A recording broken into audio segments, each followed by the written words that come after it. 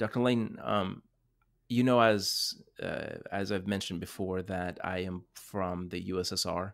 I was born in Moldova, and now with this Ukrainian war, I would say Russian-Ukrainian war, we see a lot of suffering. We see Mm, a lot of people who, they're just going about their day and they're getting bombed. And it's a really difficult subject, especially because I would say a big majority of my friends are actually Ukrainians. Now, of course, I have some friends that are Russians, but I would say a lot of my friends are Ukrainians. So, help me understand from your perspective, where is God um, in suffering? Right? Does mm, God ordain that? We've mentioned free will. What's the role of people who's making free choices? I think you've touched on it a little bit earlier. But in this time, I don't know how long this war is going to go on, but my guess is probably we're going to see even more atrocious things happen. Uh, how do we have hope in the midst of this, war and suffering? And how does God respond to a world that is hurting? We mm. know that He sent His Son Jesus, but what would you say? Where is that? The line between, okay, people's free choices, and when does God Mhm. say, okay, enough is enough? Because I don't know how to make sense of this. Like, I've been Yeah. trying to process it. Last Friday, I literally was so overwhelmed that I just sat at my desk and just cried. And I had to Mhm. turn off all the news because I'm like, I don't know if I can take any more of the news coming in. Yeah. Well, um, this gets into the pastoral versus the theological, Hmm. because as a theologian, oftentimes we'll dive into these questions of theodicy, the questions of evil and suffering, and speculate as to this or that, or what God's doing here, or why He's doing this, and give a very theological or even logical, philosophical explanation to how these things work. And there's a time and place for that. And then there's also a time for a pastor's heart, where you don't have to theologize people and their pain, and try to give all the right philosophical answers as to why this or why that. And so in each of those circumstances and situations, there is a time and a season for all things, as the Scripture teaches us. There might be a time to talk about, how we theologize and philosophize pain and suffering, and then there's also a time to comfort those who are suffering, and uh, to remind people, as I think both Calvinists, Arminians, and Provisionists, all of us can do, is that God is in heavens and He is sovereign. He is able to redeem all things for His good and for His glory.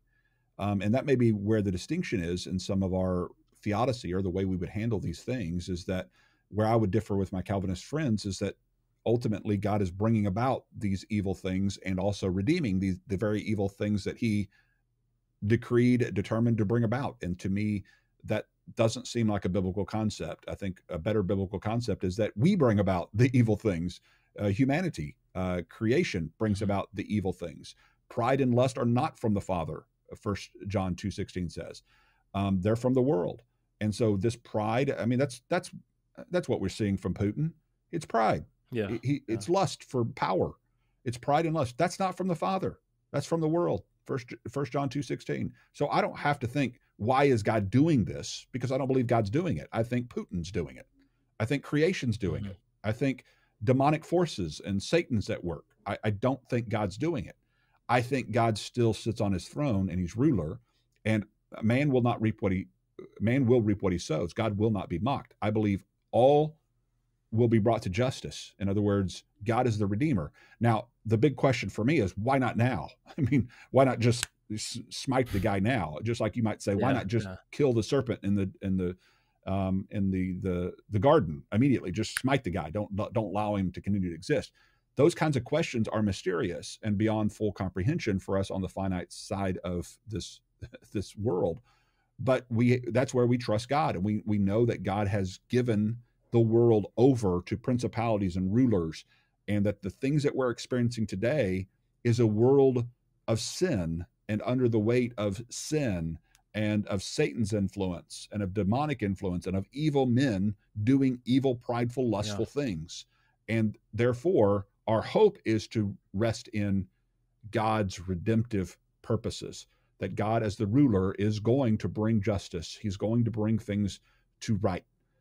He is going to redeem. And as Romans 8:28 oftentimes is used as kind of a cliche, but it can be taken, I think, as something that's not just cliche, but truly a biblical worldview, is that God will bring about good for all those who love him and are called according to his purpose. And he, in other words, he is going to bring about good. And for some of that, that may be the good that comes from heaven and glory. That may be a redemption of something in time here that we're suffering through that we don't understand on this side of heaven.